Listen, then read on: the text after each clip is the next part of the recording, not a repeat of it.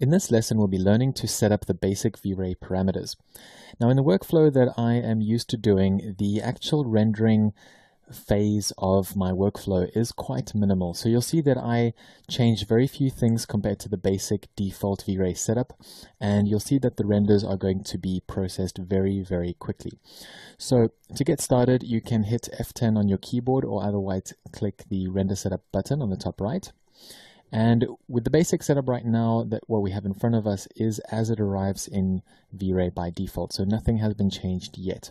So starting at top to bottom, I'm just going to run through things quite quickly. I'm not going to harbor on any details or explanations. You can go into the V-Ray manual if you would like a detailed explanation of what each one of the options means. So first of all, I start off by using the adaptive DMC. Second of all, I uncheck the anti-aliasing filter just to keep things moving quickly in the beginning, since ticking the anti-aliasing filter is a little bit like doubling your pixel size, so it's going to really slow things down quite a lot. In terms of size, I generally like to have quite a wide proportion. It's a good idea to ask your clients what the format is that they are going to be printing on if you are doing images directly for a particular purpose. So always try to get the size and especially the resolution to that scale of what is required. So let's get started with a very low scale. We're going to choose 1200 by 600. And I'm just going to tweak this slightly to 1280 by 720 so that we get a video standard proportion, in other words, a TV aspect ratio. So then in V-Ray, I'm going to carry on down where I was before.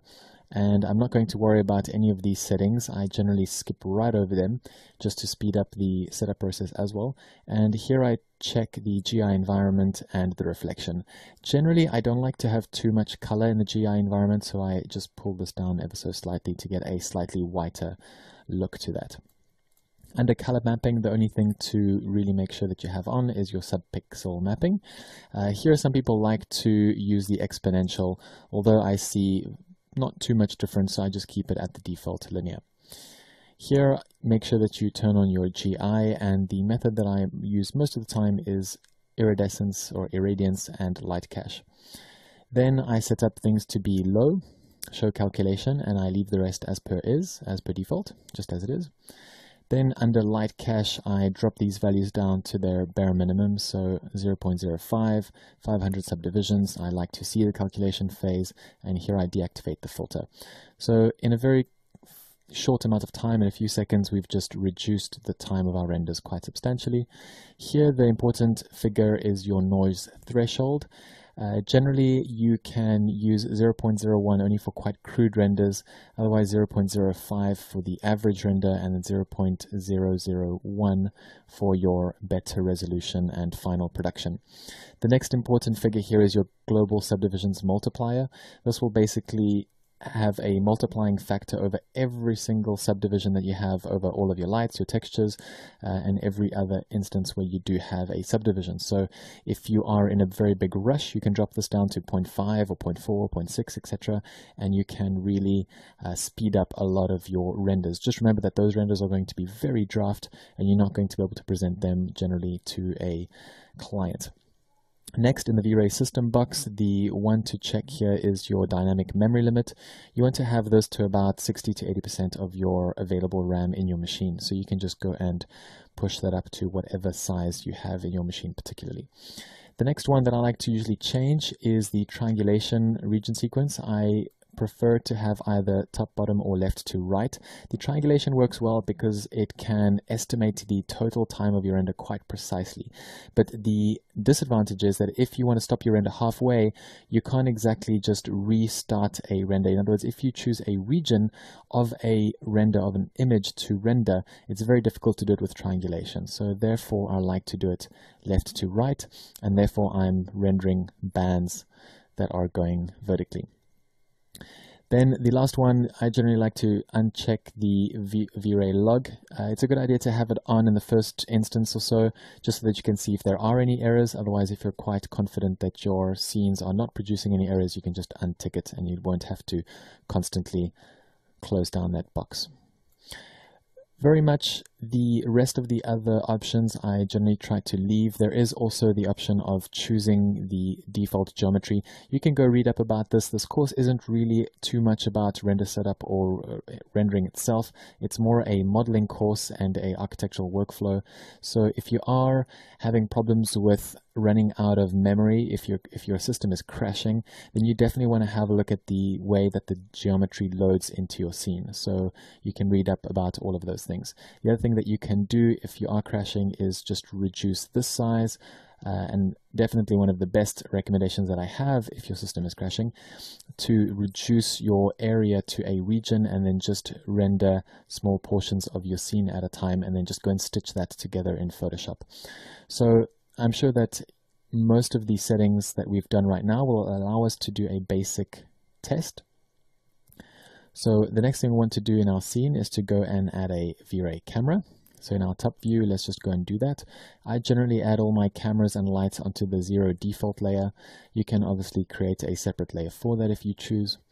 And I'm going to now go down into V-Ray, create a V-Ray sun, and we're also going to then create a V-Ray camera.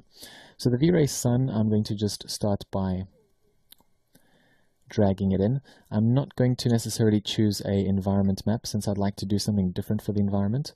And then in my front view, I'm just going to move the sun slightly upwards, select the light target by right-clicking, and I'm just going to leave this, I think here should be fine.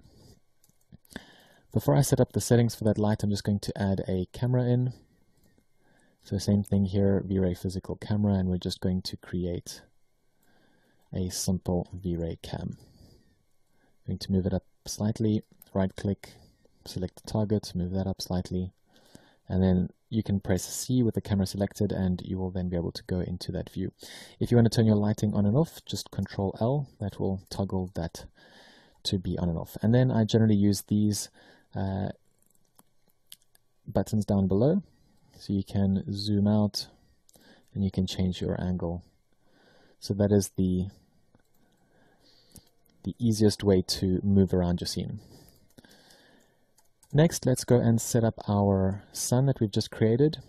The settings that I like to use in particular are, first of all, I take the size multiplier, I double it to 2. This is going to make the shadows slightly softer. So remember, depending on the time of the day, sometimes you will want to have soft shadows, other times you do want to get a hard outline.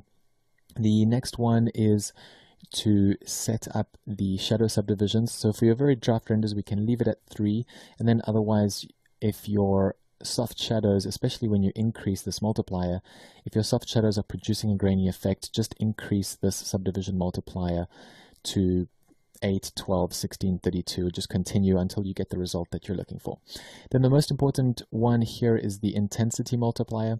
There are certain people that like to keep this at 1 and then manually change or counteract that high intensity with settings in their camera. I'm somebody who likes to put a very low figure in there, so a hundredth, in other words 0.01, and then I do the rest in the camera. So the basic camera settings that we're going to use, I'm just going to scroll from top to bottom. First of all, I'm going to change my white balance to be a neutral balance, and then I'm going to add color to it only if I feel that I absolutely need to within my renders. Second one is I'm going to change my shutter speed to be 15. I generally use a figure of between 5 and 20, and then for the ISO I generally use a figure of 200. Then the one that I will use, or at least edit most of the time, is the shutter speed. So similar to when I take photos with my real camera, I generally have a set ISO and then you're busy rolling the dial up and down on your camera, so that'll be changing the shutter speed. So everything else I leave as per default for my draft renders. And now we can go into our camera view and we can start to render those scenes. So I'm going to just press pause here and we'll just have a look at what our first initial render looks like. So here's our render, color and all. So far we haven't added any textures or any other detail, so everything is purely straight out of Max, a default color. And at least we know now that the scene is rendering, so we know that that's fine. We know that we have a little bit of sun, but we need to increase it. So before we make any changes to our camera or our lighting or environment, let's go first of all and add some default materials onto the model. And this is what we're going to do in the next lesson.